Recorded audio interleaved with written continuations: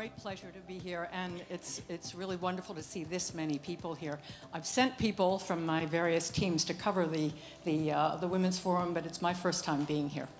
And as I look around the room, I see a lot of people tapping away at small computers and smartphones and that sort of thing. So it's hard to remember back to the time when we weren't connected. And that's essentially the beginning of what we're going to be talking about today with the sharing economy. I'd just like to see how many people here have not used Uber. Who has not? Just raise your hands. Who hasn't used Uber? Well, let's just say it's about a third of you. Okay. How about Airbnb? Who has not ever used Airbnb? Okay. There's still hope for the old economy. The point is, we all buy everything online. We're all consumers online. We always have been, and it's really great. And now we can sell our own stuff online, and we're making all these deals, and we're connected. But are we a community? Is there not a little bit of a downside to the gig economy, the connected economy? Does it perhaps reflect a little bit of a negative side of the world economy, of the state of affairs, of how all of this change has been disruptive? But beyond that, what does it mean for women? Certainly, you don't need a lot of capital. You need a little bit of computer smarts. You don't even have to leave the house or push around any large bundles of things. So there's a lot of opportunities from that level. But to give us an idea of actually what's going to be going on with the sharing economy, we have quite a nice panel of experts here. So I'm going to introduce them now and call them up. Benita Matofska is the founder and chief sharer of The People Who Share, which is a social enterprise that helps people and companies discover the sharing economy. Benita, do you want to come up? She's won many awards for her efforts, including the NatWest Venus Entrepreneur of the Year Award. She's an RSA Fellow, a former BBC TV executive and media entrepreneur. She's presented at major conferences, and now she's with us, so thank you very much. Next, Giana Eckhardt. She is a professor of marketing at Royal Holloway University of London. She teaches global, come on up. She teaches global marketing and brand management to MBA and executive MBA students. She's been a member of Suffolk University in Boston. She received her Bachelor of Science in Marketing from the University of Connecticut, PhD in Marketing from University of Minnesota. She's widely published and does quite a bit of research, particularly in changes in consumer behavior. So we're very happy to have you with us as well. Next, from Canada, Monique Leroux, who is president of the International Co-operative Alliance, chair of the high-level contact group of the European Association of Cooperative Banks, and former chairman of the board, president and CEO of the Desjardins Group. She is also chairs of the high-level contact group of the European Association of Cooperative Banks. She's extraordinarily involved in the affairs of Quebec, where she chairs the board of Investissement, and she's chair of the Quebec Economic and Innovation Council, and a very long list of other accolades, which would take us to the end of this session if I were to go through them all, so forgive me on that one. And then finally, we've heard of the token woman, now we have a token man, and he's quite a man. Denis Duverne, we're very pleased to have you with us. He's the chairman of the board of directors of AXA, a post he's held since September 1st of this year, the culmination of 20 years with the world's leading financial institution. He is a graduate of the prestigious French business school HEC and the École Nationale d'Administration. He has a strong background with the Ministry of Finance in France, and he has also is a member of the Private Sector Advisory Group, which is co-funded by the World Bank and the OECD to bring together international leaders of the private sector to help developing countries improve their corporate governance. So thank you all for being with us. We're going to start with some opening comments. And in talking with everybody, I came up with a couple of questions that I think will help to start. So let me just find those. We'll start with you, Benita. Can you define for us what the sharing economy is and perhaps what it is not? So the sharing economy is in fact widely misunderstood, and I can probably guess that most of the people in this room have very different opinions about what the sharing economy is or might be. So just to set the record straight, and I'm feeling very guilty at having my back towards some people, so I'm going to keep turning around. So the sharing economy is in fact a socio-economic system built around the sharing of human and physical resources. So human and physical resources, that could include skills and knowledge, it could include goods, it could include jobs, services, cars, we've heard already mentioned, property, housing, food, all of the necessities of life, in fact. And very much the sharing economy is about building a society based around sharing. That's ultimately what this is about. So the sharing in the sharing economy, what does that mean? Because often this is the part that's the most misunderstood. So the sharing in the sharing economy refers to different types of sharing. So in the case of renting, it's referring to accessing a shared resource. In the case of collaborating, it's referring to how we work together, how we operate and cooperate with other people, how we share that space. So different types of sharing. You hear terms like rent, lend, borrow, swap. All of these terms refer to different types of sharing. Because the sharing economy is a hybrid economy. So it's not necessarily free, but what's happening is we're having different forms of value exchange. And of course, in a sharing economy, it has tripart value. So there's economic value, there's social value, and there's environmental value. And actually, when you start to look at what are the drivers behind the sharing economy, we know that, so last year I authored a report called What We Know About the Global Sharing Economy.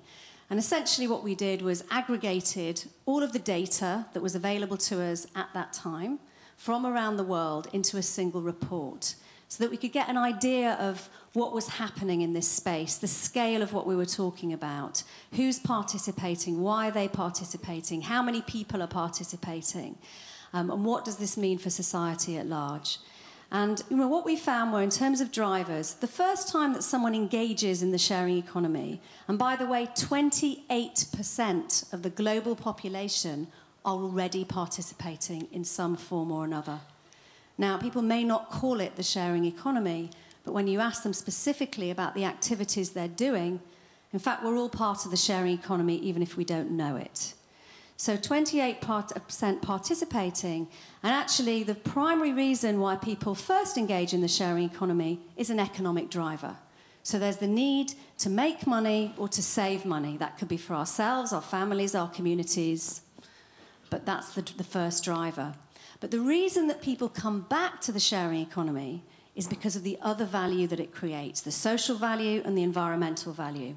So that could, for example, be about the experience that you have. You have a particular experience that is so unique and special that you want to come and do this again because it's not the kind of experience you're going to get perhaps in a traditional transaction. This could also be because you connect with other human beings, because to share is to be human. All of us have a desire and a capacity, an unlimited capacity, actually, to share. So we live on a planet of finite resources, but our potential to share is unlimited.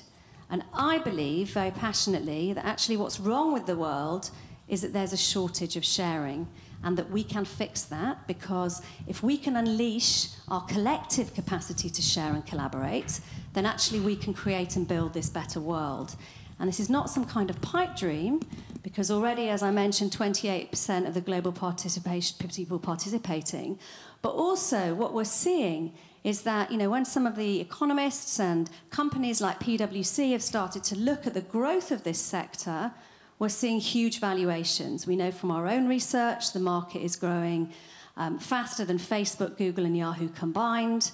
PwC's recent report shows the market is growing 20 times faster than they had predicted in 2014.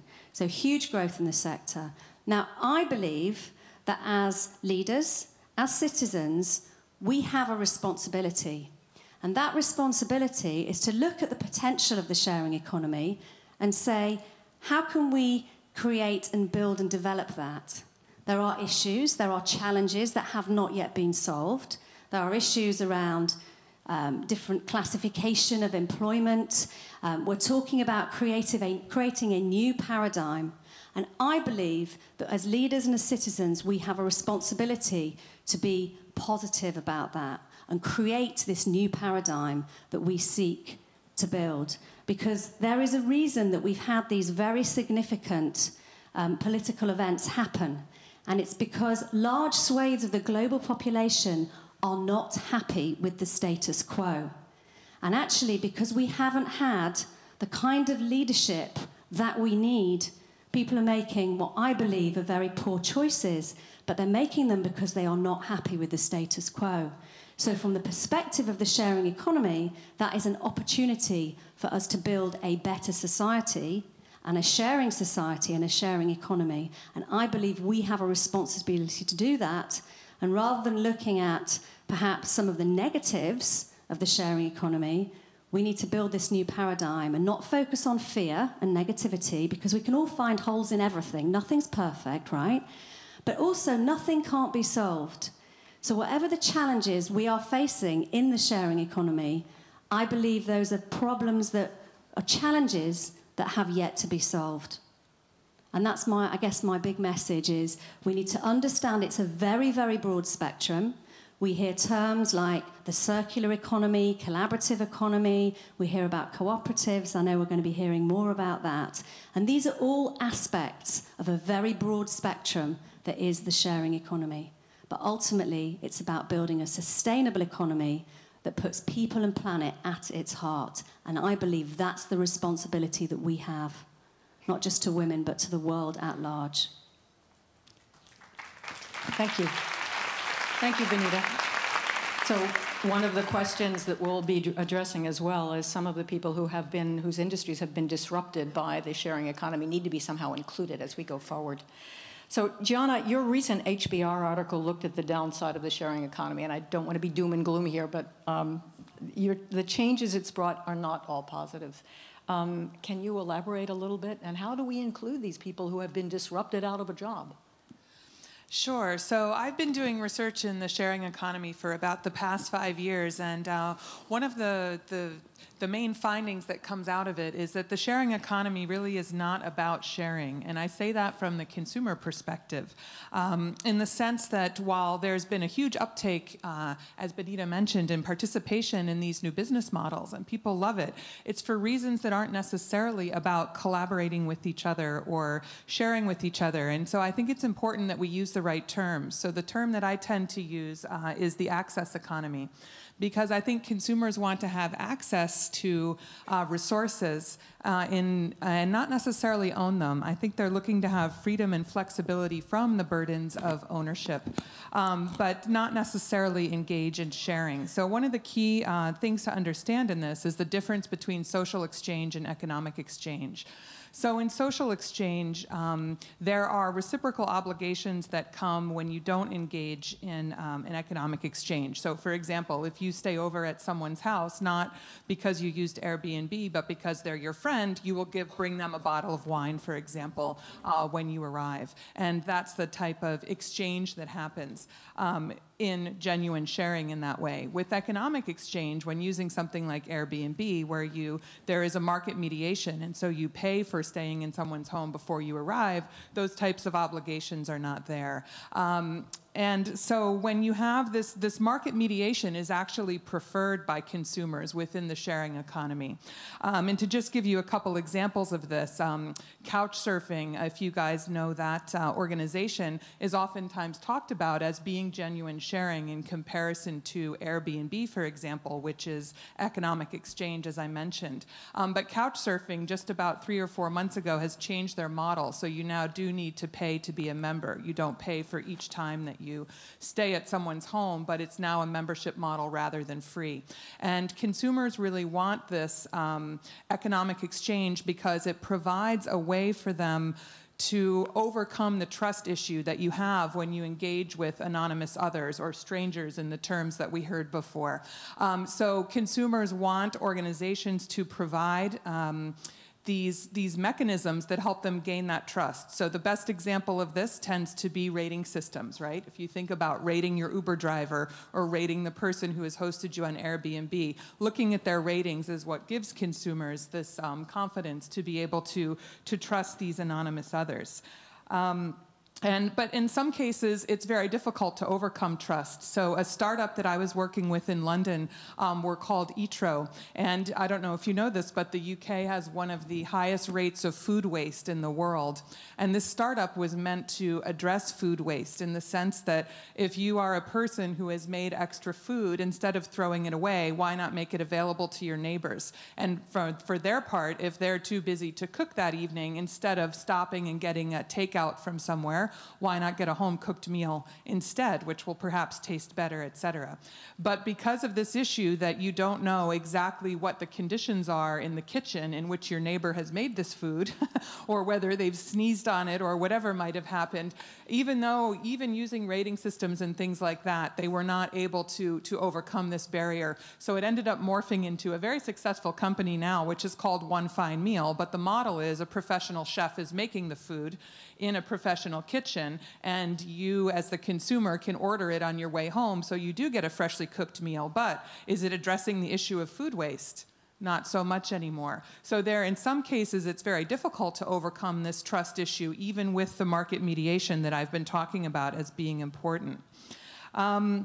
So I think this idea about being free from obligations is as a main driver of participating in the sharing economy is quite important, I think. So this idea about having flexibility and having freedom. So using a bike in a bike sharing program rather than owning your own bike means that you don't have to have a place to store your bicycle. It means that you don't have to worry about the upkeep and the maintenance of your bicycle. And these types of motivations are really strong drivers. And so I think what my research shows, I don't think is necessarily negative about the sharing economy, but the way that I like to look at it is it's more realistic. So having people participate in bike sharing programs to a higher degree is better for the environment, and it has a lot of the types of outcomes that we would like to see. But understanding the actual drivers behind why people want to do that and catering to that, I think will ultimately increase participation. And so the final point I would make is that consumer behavior really tends to differ within the sharing economy compared to what we know about consumer behavior in an ownership context, for example. So you see things like, for example, not necessarily wanting to be a part of a brand community. So a lot of the research I've done has been with Zipcar, which is the largest car sharing company in the world, very similar to BlaBlaCar, which you guys might be a little more familiar with. But they engaged in a lot of best practices about trying to have the people who are using the system get to know each other, because the way the system works, similar to BlaBlaCar, is that one person has to bring it back on time in order for the next person to make sure that they get it on time, right? And that it's filled with gas. And the company is not intervening in terms of the maintenance of the car in between when people have reserved it.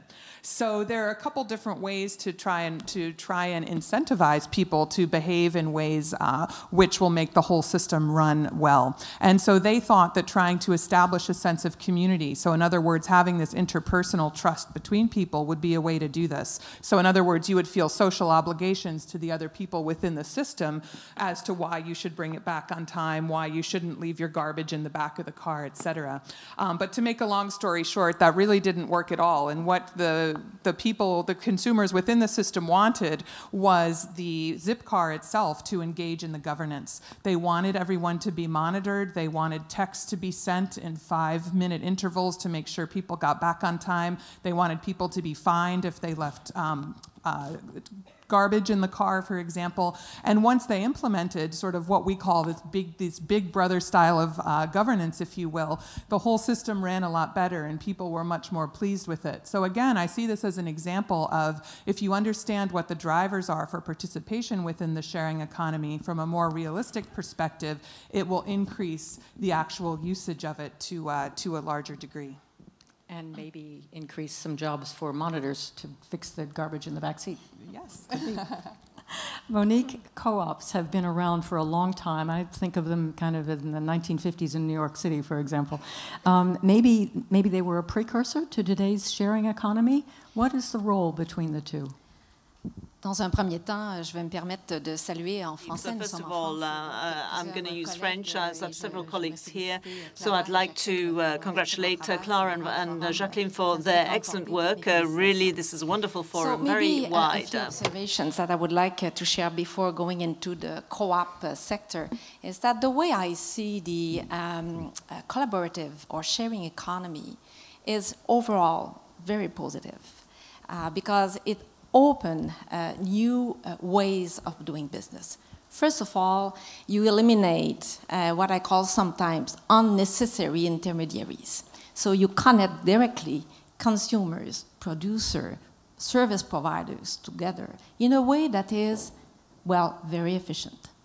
Second, what you are able to do is you are able to leverage your assets in a way that, frankly speaking, bring a lot of innovation. There is a downside because some of those big organizations, very successful in the collaborative economy at this point in time, they are externalizing the risk and responsibilities regarding the service providers, quote, quote, the employees, or the risk associated with the assets. So there is an issue there, and that's why I think that the co-op could be a very interesting solution. But what also is very interesting about the sharing economy is the fact that with technology, they have, many of them, an immediate connection with, in fact, users around the world, and they have a global reach. So there are a lot of positive aspects into the sharing economy, in terms of the agility, the efficiency, the connection to needs of people. But we need to find a way, I think, from a public policy point of view, to find solutions to make sure that the value created by these new business models will be better shared among the different participants into a particular project. And that's where the co-op model is an interesting model. And you are so right, Shellie, because it's an old-fashioned model. You know, when you think about co-op, many of you will have a reaction, oh, what a boring business model. But it is not when you think about it. Just a few numbers for some of you who do not have a good understanding of what it represents. So we are talking about 3 million businesses around the world. We are talking about roughly 1 billion members and users of co-ops. You are talking about roughly 250 million jobs associated to co-ops. And if I were to take a turnover number, it would be $3,000 billion a year. So if you put that into the size of an economy, it would position the cooperative movement as being among the top 10 economies in the world. And they are active in a variety of sectors, more than 100 countries, from energy to consumer, from banking to insurance, and so forth. So it's the difficulty with that model that, you know, exists for quite a long time, and there are some very important organizations, and you have in France in particular, very large co-op organizations like Crédit Agricole and other, is the fact that the business model is very flexible and adaptable. And in that context, sometimes very difficult to understand by governments and very difficult to understand by regulators. So basic principles that could help into building a robust, sustainable sharing economy. First of all, cooperative are member-owned organizations. And they are people-based organizations. So it's not based on capital, it is based on people. So if you want to have, just for you to remember, the basic rule is that if you are one person, you will be having one vote into that collective organization. So that's a very powerful way to deal with human issues that are sometimes associated with the, I would say, the excesses of some of those organization like Uber and so forth. So from a public policy point of view, I think it's a very useful tool. What is good also, and there are different models, you can share with the cooperative model the benefits of the value created by the overall business. You can share the overall earnings in a way that is more in line with the capacity of the different producer to be involved into that organization. So there are a lot of benefits. Now, I would conclude saying that it is also a challenge for the co-op movement to live up to this big opportunity. And the reason is very simple, is that most of those organizations are sometimes very local, and in the sharing economy, you need to have some sort of global reach. Second, you need to be very innovative, and you need to be very technological savvy in order to have that kind of momentum that some of the Uber and Airbnb organizations have. And in that context, maybe the one vote, one person kind of basic principle of cooperative sometimes create a challenge, because sometimes it takes more time to make a decision. On the other hand, it's very sustainable and very resilient. So I will conclude saying that, in my view, it's not the only tool that can be put forward in order to deal with this new sharing collaborative economy, but it has to be put on the table, certainly. And we need to find a way to have a better understanding of that business model that, frankly speaking, is not discussed or presented in business school. So I think that we have a lot of work to do. And by the way, a lot of women in some countries are very active and are leading cooperative organizations. So it brings an interesting space there. It's a very positive note, too. Yeah, so that's good. right. Thank you. Great. Thank you very much, Monique Leroux. Denis Duverne, you are the practitioner here, and I guess you could say really that insurance is kind of, I mean, you share the risk, so you've got experience of that, but what opportunities do you see for AXA and for the insurance business in general in the sharing economy? How does it all fit together for you? Well, first, as you said, insurance is probably the oldest form of sharing economy, because as insurers, we share risk. In traditional societies, insurance was between members of a family or between the members of a small village. But with the Industrial Revolution, people relied on insurers, or created insurance mutuals originally, to share those risks among themselves, to protect themselves against all the natural events and other events that can happen to their business. So modern insurance took off with the Industrial Revolution.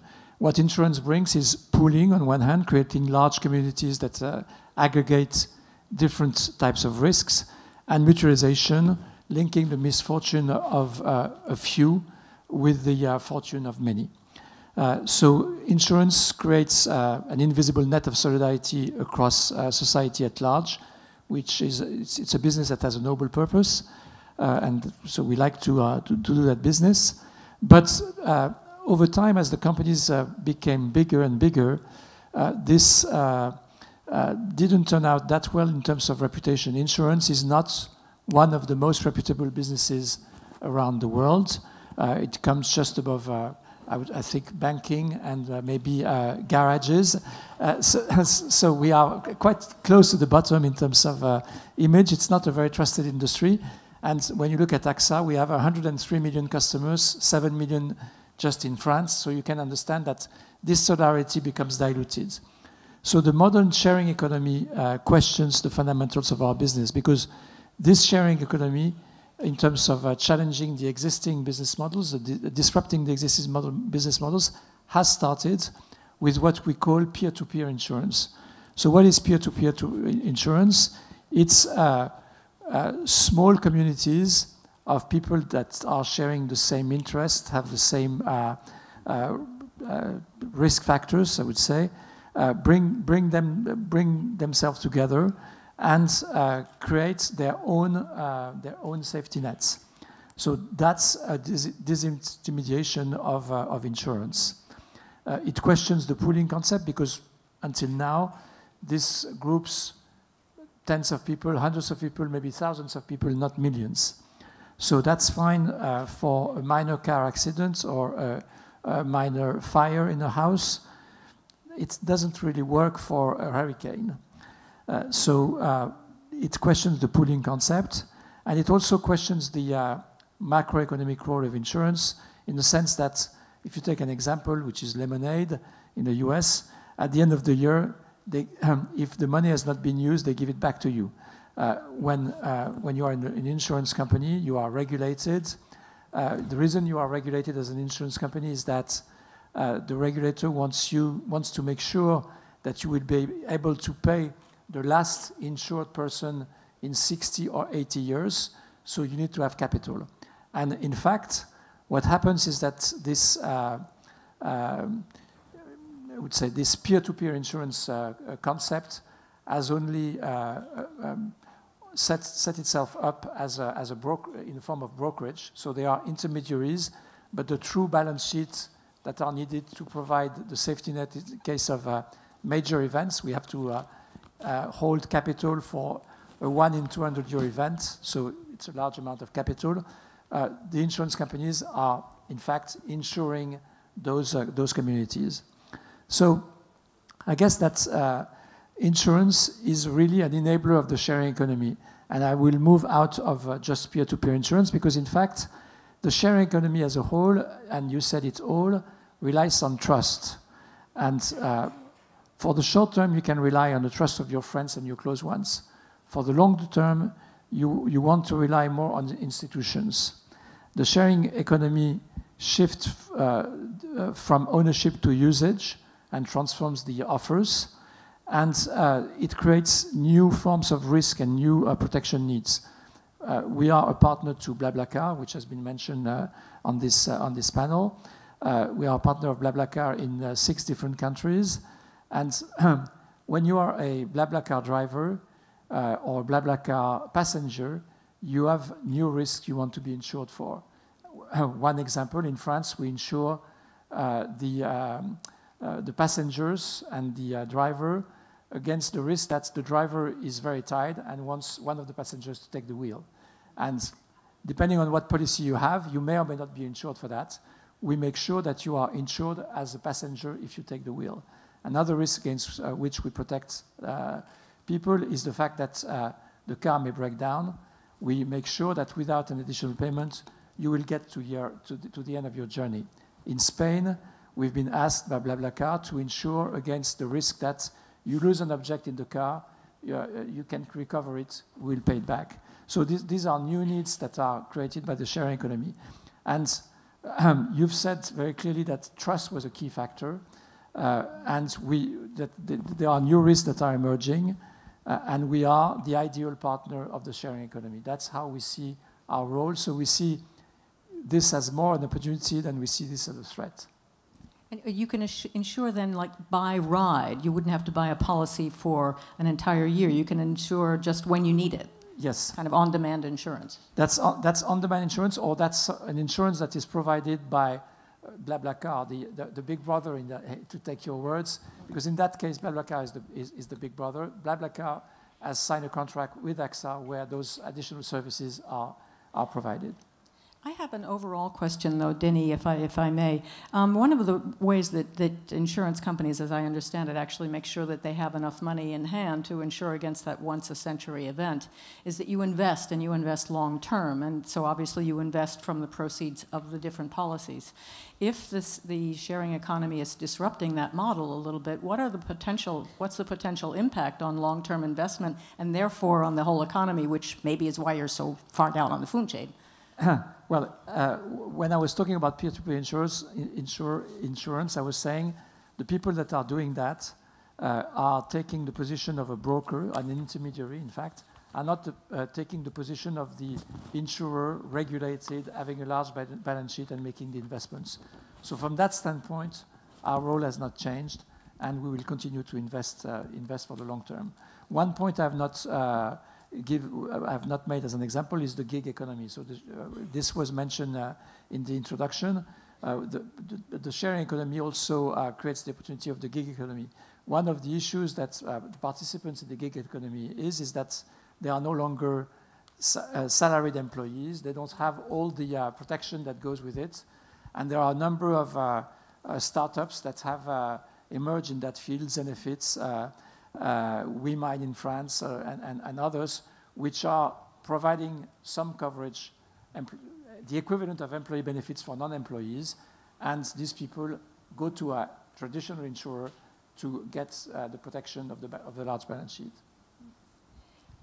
Well, maybe in that context, another example of things that can be done to deal with those issues, and I will take, if I may, co-op example. Desjardins is an example in Canada, so very close to the collaborative economy, and to a certain extent, the co-op model can be used for those kind of people. So, for example, it was a very imaginative and dynamic co-op which was created 1 year ago in Montreal. There was a very I would say active video, social media community, and they decided to create a co-op of, in fact, producers in order to share some of the risk and get some good financial services from Desjardins in that particular case, and also insurance products. So what I was saying is that vehicle that we don't think as being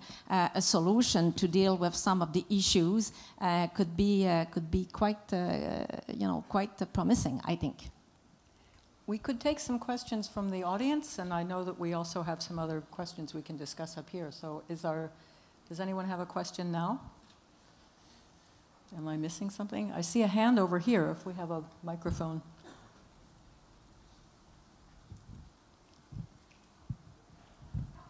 Okay, a microphone should be coming. And if you could tell us your name and where you're from, please. Yes, my name's Katerina Summer-Wickramer. I'm from Oak Foundation in Geneva, which is a family philanthropic foundation. And we partner with a lot of women's organisations in the field. So we work with organisations that run cooperatives. But my question is really for the first two speakers. It was very inspiring, Benita, to hear you talk about the sharing economy, and then, honestly, a bit of a downer to hear it's actually an exchange economy. And a lot of the discussion amongst the panel was about trust. And I'm sorry, I've forgotten your name in the pink shirt.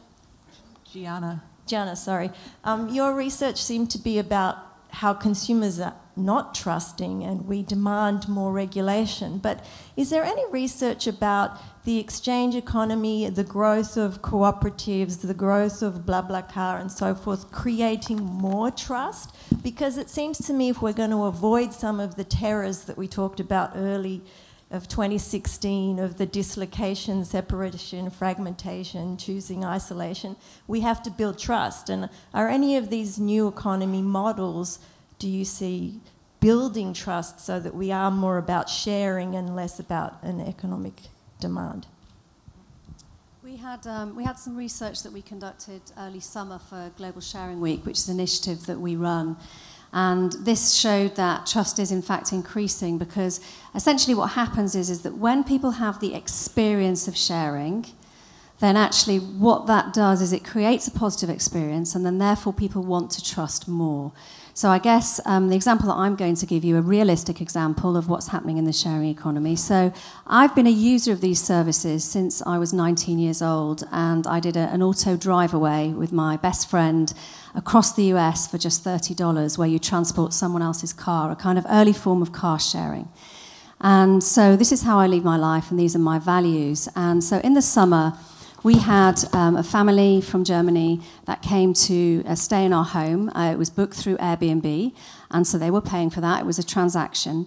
But what was interesting about that was that the value that was created and the trust that was created between us was not about the transaction. So, yes, we received some money, which helped to offset the cost of our holiday, a low cost, because we don't want to charge a lot of money. We just want to offset the cost of our holiday.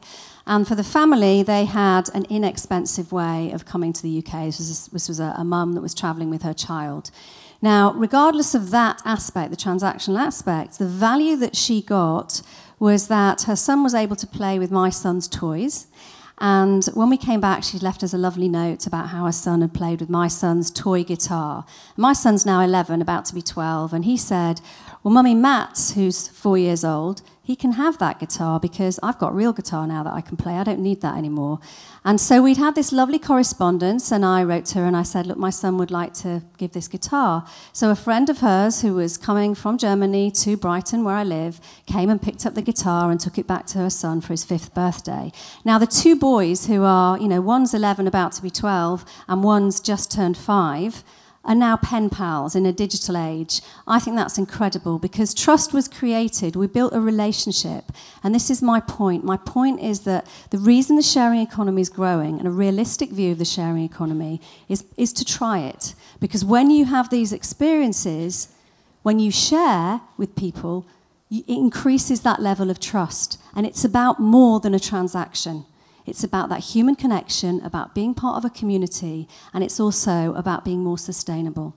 And that's the reason it's growing. And my advice is go try it, for those of you who haven't, because you will see for yourselves that's a realistic view of the sharing economy, is what it brings to you and how it grows community and grows levels of trust. Giana, you have something you want to add to that, I can see. Sure, I would just add that what research has shown about trust is that people look to indicators of it and become reliant on them. So I mentioned rating systems, for example, and things of that nature. These tend to be, or whether BlaBlaCar is insured by a reputable insurer, or Airbnb is, et cetera. These tend to be the heuristics or the levers, for example, that people look to have trust overall in the system.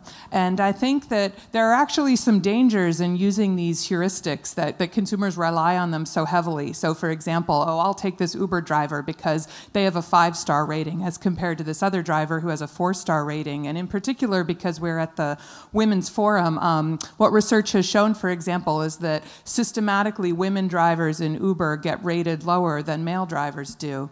And this is just, and within the Airbnb system, for example, if you're a person of color, it's much more difficult for you to actually book a place because people won't accept you as someone to as much of an extent as people who aren't of color. So I would just like to add, I guess, that these heuristics and levers that people use as their barometers of trust, there are systematic issues embedded within them, and I think it's important to be aware of them and to try and, as you guys, as future business leaders of running sharing economy companies, perhaps, to think about how you can overcome these in your systems.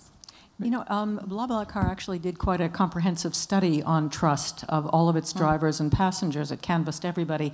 And they found that while the first transaction may have been one of convenience and saving money, consistent transactions were because of the experience. But still the underlying basis was that, okay, we're saving money. I don't have a car. I don't want a car. So maybe it's a combination of two. But I have one question for everybody here.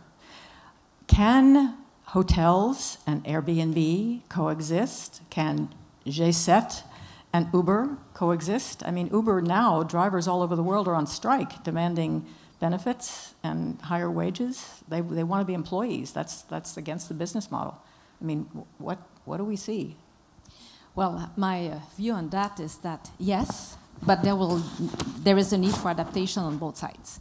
So for traditional businesses and incumbent, I think that what could explain the success of Uber, if I take the experience that we had, with some, difficult conversations in Canada, is, frankly speaking, the service that we were getting from taxi drivers was not, in line with the expectations of consumers.